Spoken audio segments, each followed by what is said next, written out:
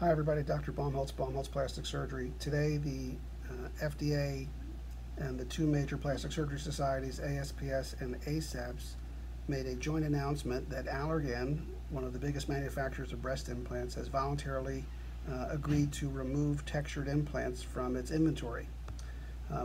Now, for our patients, we traditionally use smooth implants, but this move comes as a result of ongoing knowledge about a very rare form of cancer known as BIA ALCL. And in the cases, the worldwide cases that have been presented, they've only been identified with textured implants. Now, if you happen to have textured implants currently, the FDA does not recommend the routine removal unless you develop a seroma or fluid collection around the implant. One breast would become larger than the other, any sort of symptom that would drive the diagnosis of something being wrong. But if you do not have symptoms and you have a textured implant, there is no current recommendation to remove those implants.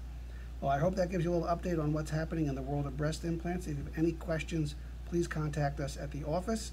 This is Dr. Baumholtz, Baumholtz Plastic Surgery. Have a great day.